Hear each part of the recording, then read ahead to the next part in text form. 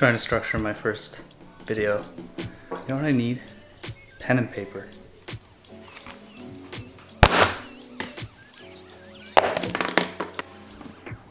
think I need a cup of coffee as well.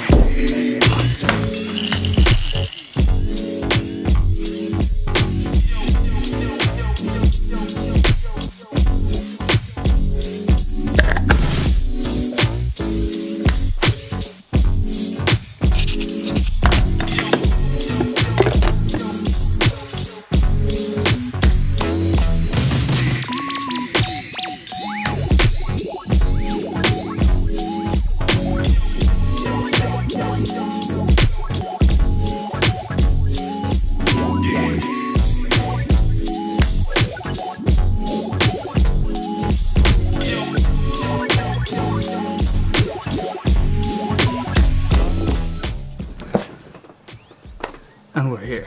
Today, in my first video ever, I'm going to be talking about something really important in my life: positivity. I am roasting. Positivity and motivation, two really important things, but they're all intertwined. Do you know what I mean? You got positivity, motivation, dedication, mindfulness, number 4, and the fifth one, I can't do that properly, is discipline. So that's the big 5. I probably repeated one of those, but whatever. Basically, these are the 5 kind of key ingredients to, for me anyway, living a pretty happy life. And that's, you know, that's what we're all trying to do, you know what I mean? The common goal here is to be happy. And being positive is a really, really, really easy way to be happy, I guess. But being mindful, which is something that I'm gonna get into a little bit here, is one of my favorite ways to remain positive and actually feel positive as well. So mindfulness is essentially being thankful for the everyday things, for a good cup of coffee, for a good conversation, for basically anything that makes you feel even a little bit relaxed or happy or positive in any way. It's like really indulging in those moments, looking forward to them, making them seem more important and bigger than they are, I guess. Mindfulness basically gives me the motivation I need to get up in the mornings, look forward to that first cup of coffee every day, but also the last, because the last is also, it's just as good, I'm not gonna lie. Good shit. But mindfulness allows me to enjoy things like going to the gym. I never thought I'd enjoy going to the gym before, but I do now.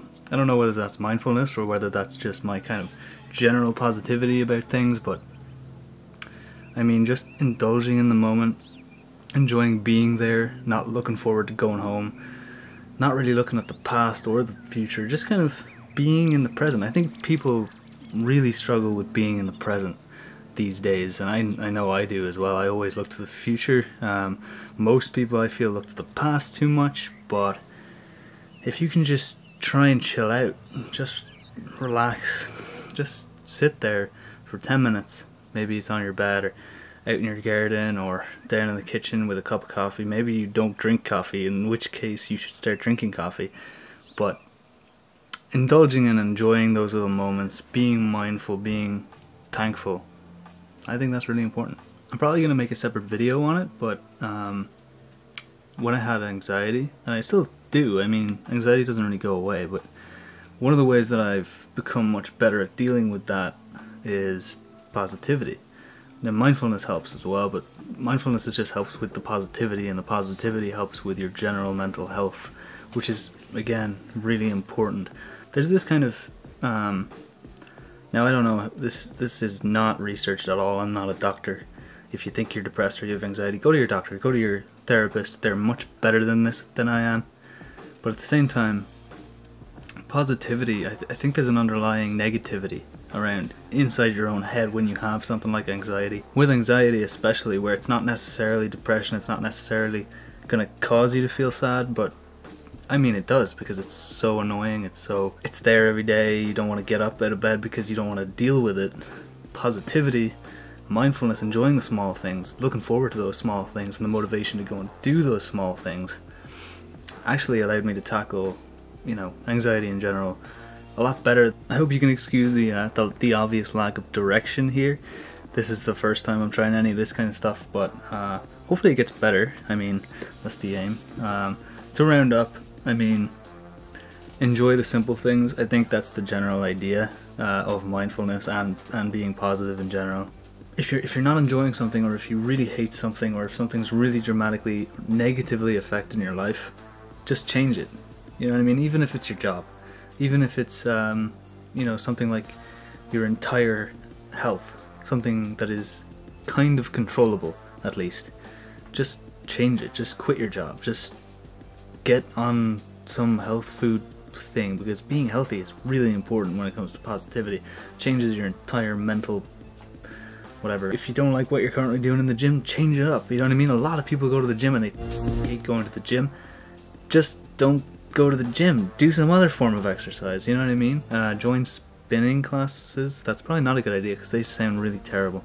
I don't know. Join something that's going to make you enjoy those tasks that usually take a lot of motivation. So tell me how much you hated this. Tell me what you really disliked.